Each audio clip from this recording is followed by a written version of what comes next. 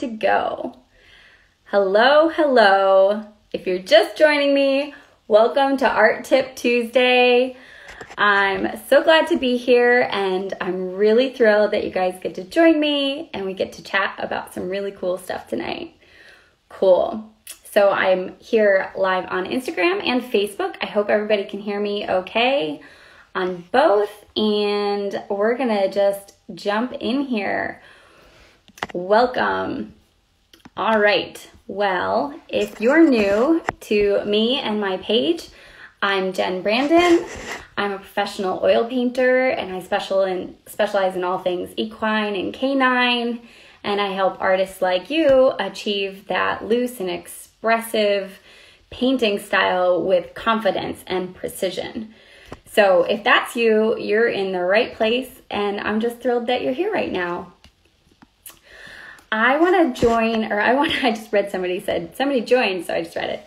I want to answer some of your questions tonight. So as you're jumping on here, if you have any questions for me, go ahead and post them in the comments. I will try to get to all of them. If I can't get to them tonight, I will try to get to them in a future Art Tip Tuesday. So welcome. I see Deborah and Wendy. Hi, Michelle. Oh, it's so fun to see you guys. I'm really glad you're here. Cool. I don't want to miss anybody, but I don't think I can get everybody's name. Cameron. Hello, Julie. Oh, really fun. Cool. So it's so nice to see some fellow artists here. It's really fun to see you kind of from week to week. So you guys are the best. Hey, Erin. Cool. I love seeing you guys here. Well, while people are jumping in here, I just kind of want to hear from you who you are, where you're coming from. And for fun, tell me if you would rather be invisible or be able to fly. Which would your superpower be and why? All right, so let me know in the comments. I really want to hear. And a perk for commenting as well, I'm going to be doing a giveaway at the end of this art chat. So you definitely want to be commenting any questions you have or insights or wins. And if nothing else, let me know if you would rather fly or be invisible. So the more you comment, the better your chances are of winning, because we will choose a name out of the comments. All right. And there's an extra bonus here today. There's something kind of fun happening later this week that I want to invite you to. So I'll be talking about that at the end of this as well. So stick around. You don't want to miss it. I think it's going to be fun. Cool. So we have several artists here who would rather fly. Everybody wants to fly. Anybody want to be invisible instead? Hey, Amber, I'm glad you're here. Nancy would rather fly. Aaron would rather fly. I think I'd rather fly too. But I wonder if it's an artist thing. That's kind of fun. Cool. Sam, nice to have you back. Awesome. Well, you guys are great, and while you're jotting down if you would rather fly or be invisible, don't forget that we have the giveaway coming up, and I have a question for you to start. Here's 2 questions, actually. What aspect of your work are you getting the most stuck in? That's what I want to know. Where are you getting the most stuck in your artwork? And the second question kind of leads into that. What would you like to have more confidence in with your painting specifically? So if there's a point in your painting that you just are not feeling confident in, you don't quite have a good plan, I would love to know what that is. And maybe we can chat about it here in one of the future art chats for an Art Tip Tuesday. So that would be really fun. So don't be a stranger. Let me know what it is you're going through. This is for you guys to help you in your journey as an artist and to help you the best that I can. I have some great things that I'd love to share with you, and so it helps for me to know where your struggles are. Cool. So we have, somebody's saying, wouldn't want to be invisible, accidentally overhear bad stuff. I agree. I think it'd be a little scary to be invisible, personally. Cool. So if you get a chance, let me know where you're getting stuck the most with your artwork and what you would like more confidence in. While you're jotting those things down, I'm going to jump into some questions that you guys have had for me the past couple weeks, and I want to be able to answer them for you. So real quick, if you haven't yet grabbed my free painting guide, it's a PDF chock full of great information on how to paint loose, how to make sure you're not overworking your painting, how to know when you're done. If you have ever had those questions, you want this free painting guide. It's going to help you, and you can grab it just by joining my artist email list. So I'm going to include, actually, I'm going to have my husband, who should be on the live here, include a link to my email list so you can sign up and get that free PDF painting guide. And I'd love to hear what part of it is helping you the most. Some of you have written to me to let me know that certain aspects of it just like hit home and have helped. I've seen some of your work coming out of it, that you've implemented some of the tips from it. It's fantastic. I love seeing it. Thank you for sending it. And I'd love for that to be your success story too. So definitely grab the PDF and shoot me an email with some of the ways you've been implementing it. Cool. All right, so let's jump into 3 questions here. One is from Sherry, who's asking, do you always use reference photos for sketches and paintings? If so, and they aren't commissions, where do you get your reference photos? Okay, that's a good question. I take my photos myself, mostly. I would say a good 95% of the time. So my equestrian work, I go to equestrian shows, or pre-COVID and pre-baby, I went to equestrian shows, about 3 big shows a year. And I would just take my camera or even my phone and take photos of all of the horses, whether it was from the barns or in the showgrounds showing. And I have an enormous library of reference photos that I love to take. And so I just keep adding to my library. I have called strangers who I knew had puppies and asked them if I could come and spend an afternoon taking photos of the puppies to get references that way as well. You can also ask your followers. Maybe you have a decent or small following of people who have beautiful dogs or animals, and you can ask them if they would like their animals to be a star in an upcoming artwork of yours. Word it however you want to. But you can also access people who love your work. So feel free to, kind of tap into them to get some references as well.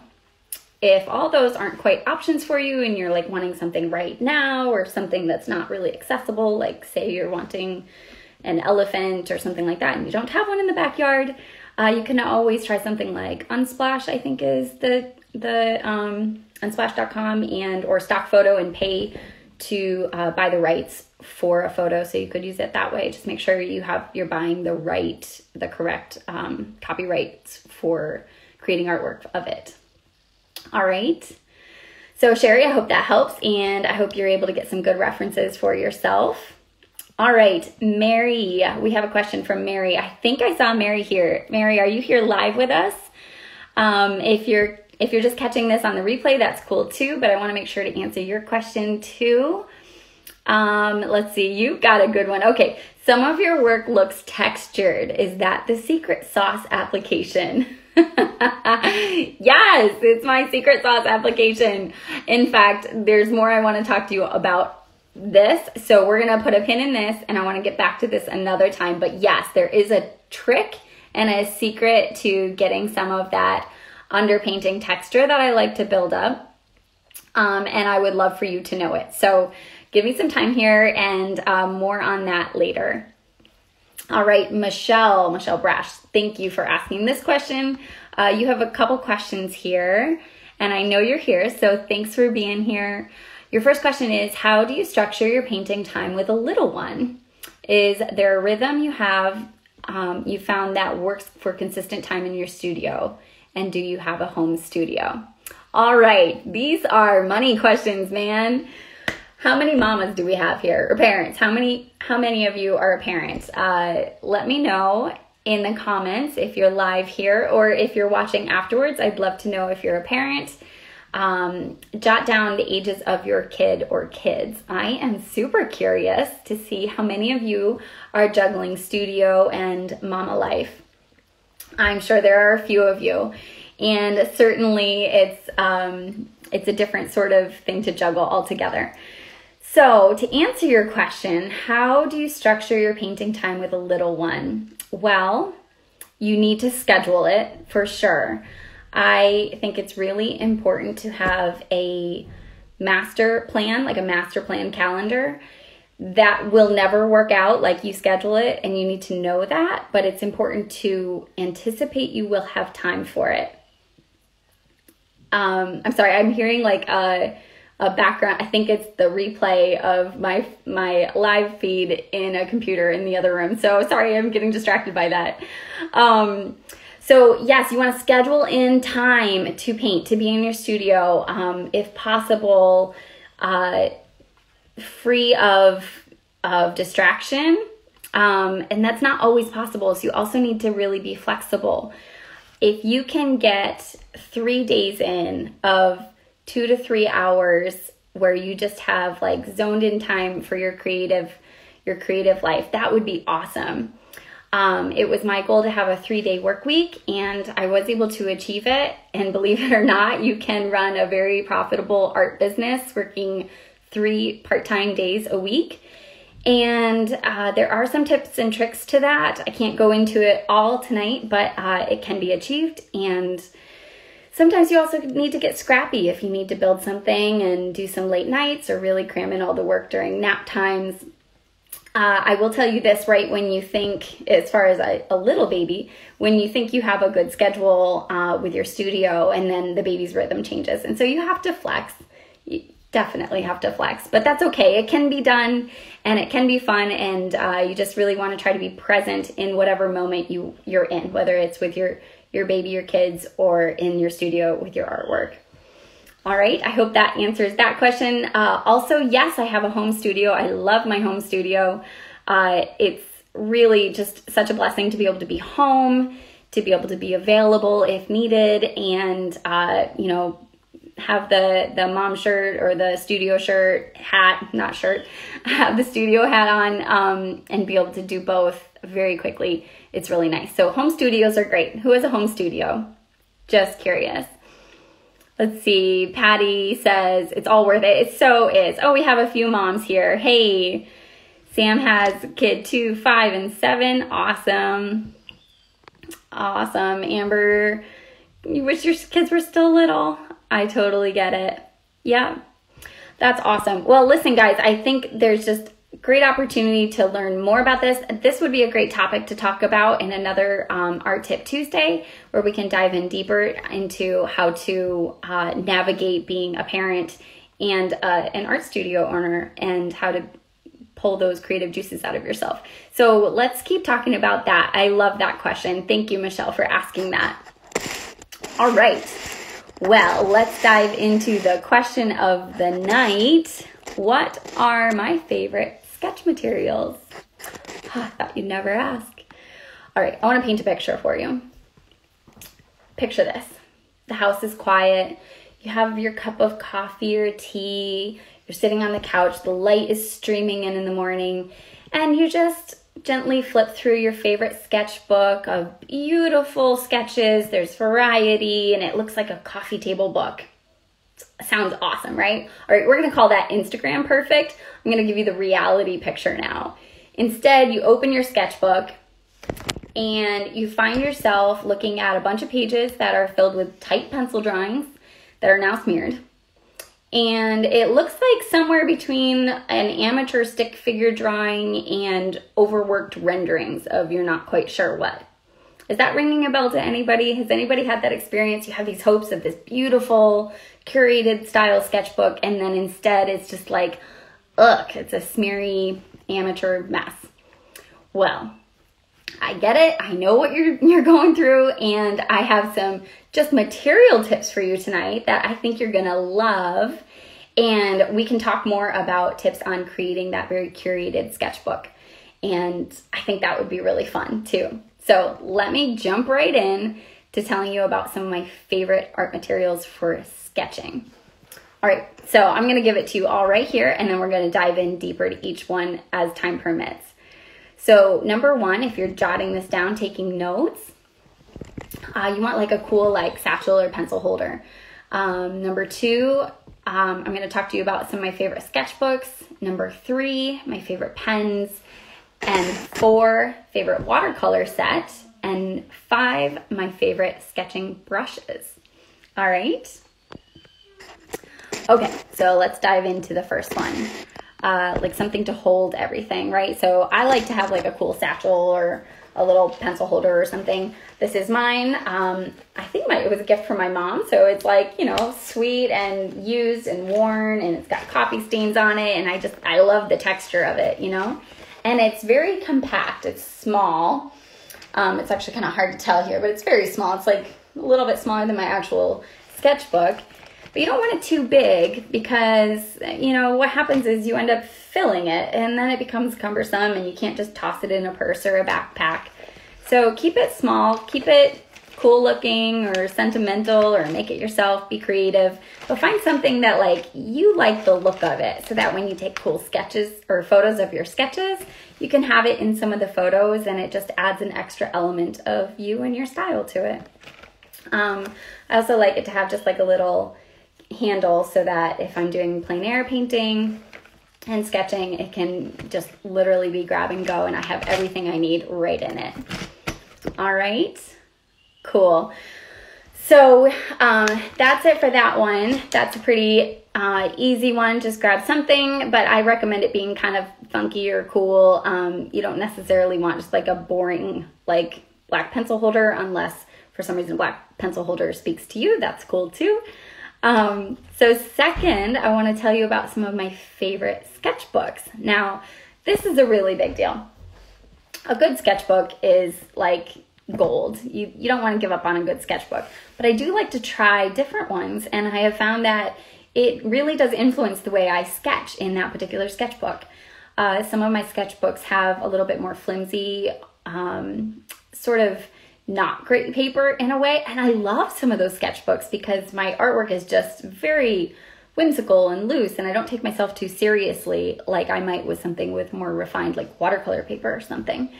So don't knock the lesser paper sketchbooks. Sometimes they have their own purpose too. But the first one I want to show you is a leather bound sketchbook, and this is one of my favorites. And it has a really beautiful tooth to the paper. I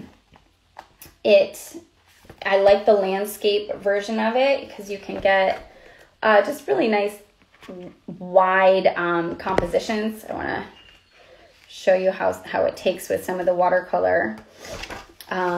These are just some watercolor sketches here, and it handles beautifully with the watercolor without it being like super textural. There's just a tiny little bit of grit to it, which is really nice. And it's got a nice thickness so that it doesn't bleed too much to the other side. So you can see here, there's a painting on the other side, but it doesn't bleed through too much.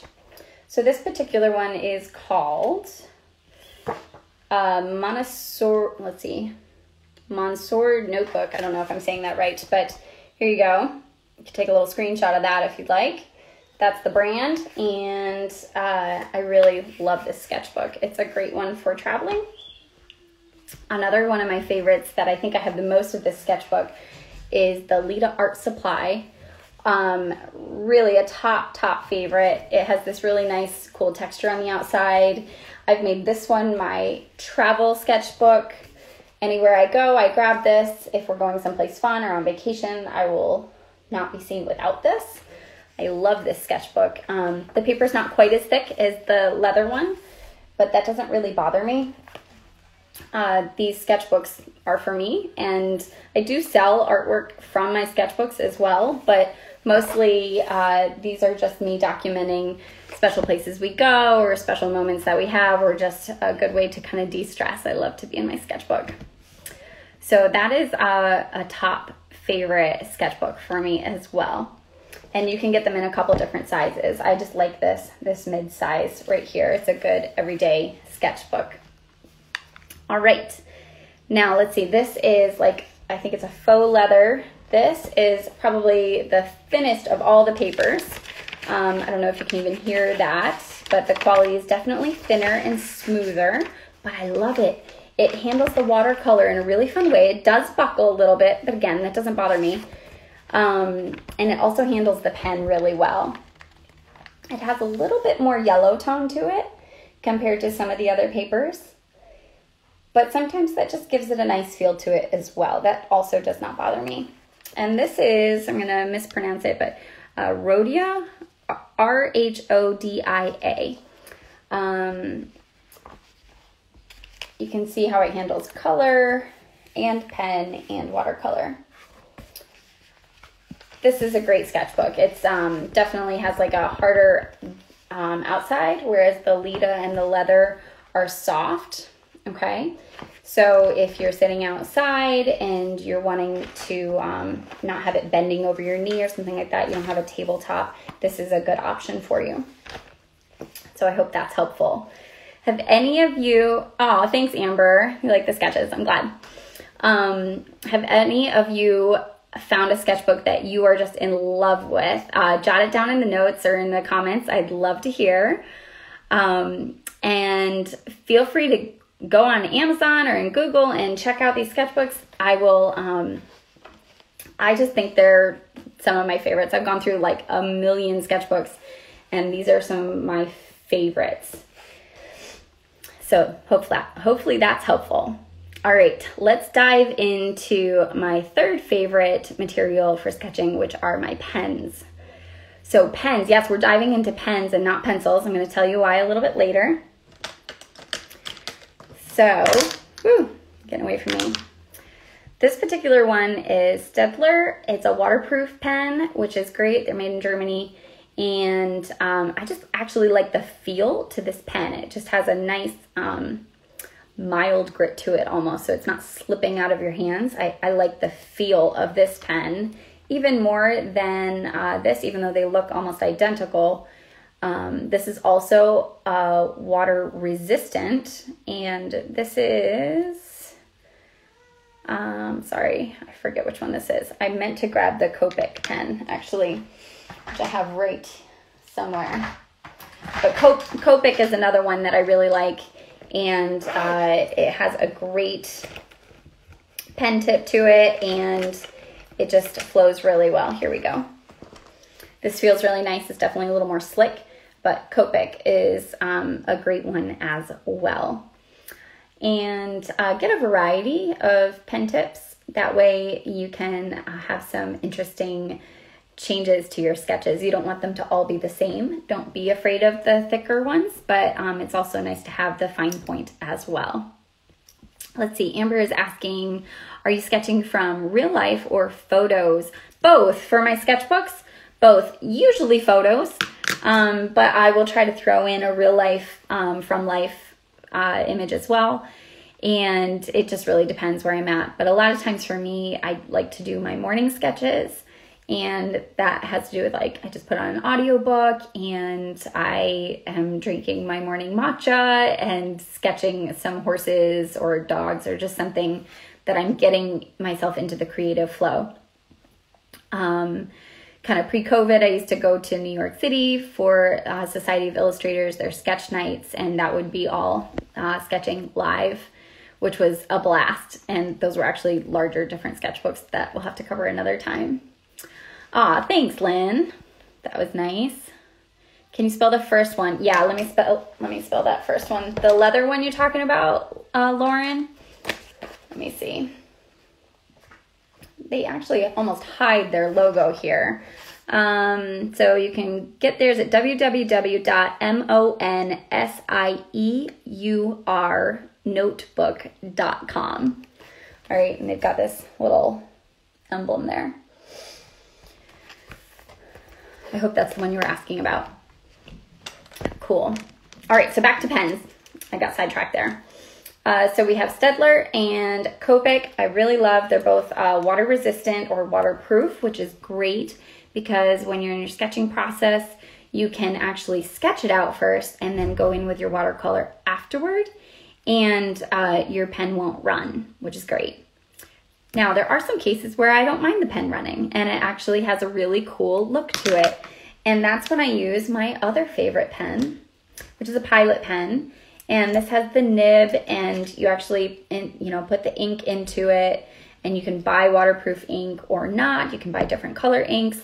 I love this pen. This is a beautiful, beautiful pen. And if I'm really serious about my sketching in the morning, this is a great one. And it's definitely fine point, but you just get a really beautiful weighted line. If you press harder, you get a thicker line. If you release, you get a thinner line. So you have some options with this where you don't with these. But these are dependable and kind of easy go-fors if you're wanting just to know exactly the kind of line you're going to get. I want to show you a little bit of what I mean by the pen bleeding into the watercolor. So if you can see here, I'll make sure it focuses.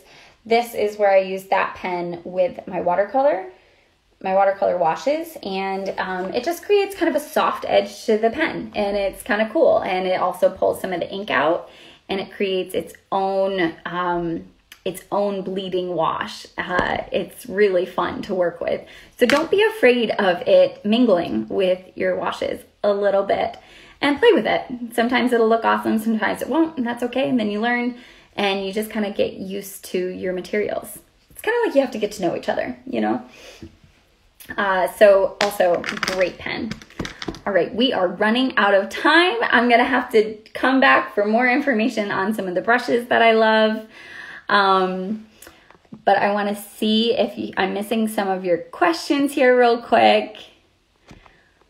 All right, cool. I hope this was helpful.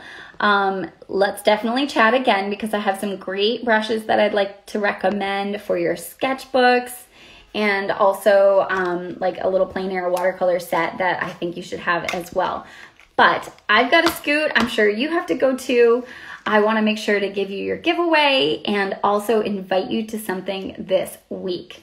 All right, so the giveaway, I'm giving away this print of the stallion, and it's just very energetic and very painterly in its approach, and I'm going to be giving that to somebody here who's commented. So if you haven't commented yet, you can just tell me either your favorite fall beverage, or let me know if you'd rather be invisible, or if you'd rather fly. So get your comments in as much as you can, and I'm going to pick a winner in a minute. In the meantime, I want to invite you all to sketch with me this Thursday night at 8 p.m. Eastern. I'm going to be I actually created a Facebook group for you, and we're going to go live in the Facebook group so that I can interact a little better with you there and provide some references for you as well. So I'm still working out some of the details, but I'd love for you to jump into Facebook as soon as we get off of here. I want to give you the link here. Actually, Jared, if you're on here, could you share the link for the Facebook group? I wrote it down and then I tidied up my desk right before I went live, so I don't have the link in front of me. Oh, here it is. All right, so if you want to just type in the URL on top, it's going to be www.facebook.com/groups/Jen Brandon Studio for Artists. Okay, so that's artists plural. So go to the group Jen Brandon Studio for Artists, and Thursday night we're going to sketch together, and you get to actually see my sketching process. We'll try to set up some timed sketches and hopefully just actually chat too. So it'll be fun. It'll be totally low key. Since we can't quite do it together in person in a real life room, I thought this would be the next best thing. Hey, Melissa, glad you could jump in here. So yeah, Lauren, it sounds like fun, right? I hope you can make it too. And Erin, that would be so fun. I'd love for you to be able to sketch with me. So these are not going to be uptight drawings and sketches. We're going to be working on timed sketches and gestural, expressive sketches. It's gonna be fun, and I'd love to be able to show you how to kind of curate your sketchbook in a little way, so that you can have a coffee table worthy sketchbook. So you have to start somewhere, and we're all learning, right? We're all just on our own journey of our own creative journey, and it's just so much fun. So I'd love to be a part of it with you in this way. And then in that group, I think we're going to do some more things as well, and it's just going to be a great group of artists to be a part of. So you are the first ones to be invited into this group, and I'd be honored if you'd hop over there and jump into the group. If you can't find it, message me here, or on Facebook so that I can get you in on that group, all right? If you haven't grabbed your free PDF, be sure to do so. All right. So I'm excited to see you guys there. Who do you think will be there? And I have a winner for you for tonight for this print of the stallion. And the winner is Patty Vincent of Patty Vincent Studio. Congratulations. Thank you for being here. You've won this print. Be sure to message me, shoot me a DM with your address. I will send it to you for free. And I'm just so glad that you guys are here with me. And I can't wait to sketch with you. So before you go, I just want to close out again with my favorite quote. Sometimes we take ourselves a little too seriously with our artwork, right? So this is what I like to keep up in my studio. It's by Neil Gaiman, and this is it. Go and make interesting mistakes. Make amazing mistakes. Make glorious and fantastic mistakes. Break rules. Leave the world more interesting for you being here. Make good art. So that's what I'd like to leave you with tonight. I'm thrilled to be here with you, and I can't wait to talk to you next week about more stuff about art and your journey with it. We're going to have a great time. So always feel free to shoot me any questions you have so that we can chat about it here in an upcoming Art Tip Tuesday. You guys have a great night. I will see you later.